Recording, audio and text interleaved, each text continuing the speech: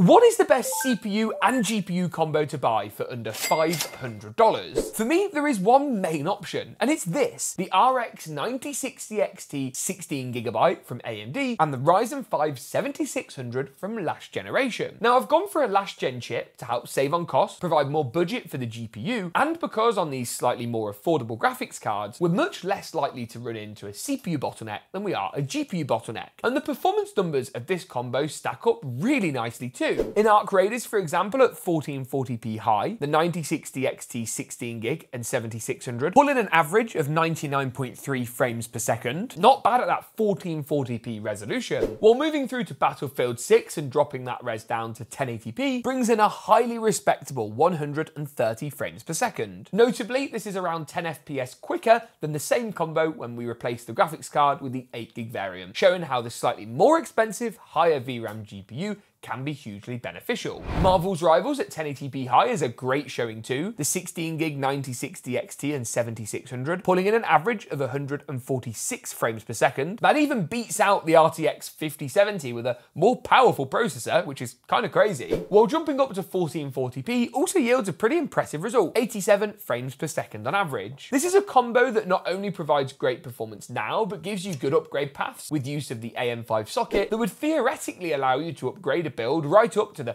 9950X3D without too many other changes. The 16GB 9060 XT is one of the best value-oriented GPUs I've ever seen, and it continues to deliver great results across a broad range of the latest and most demanding AAA titles.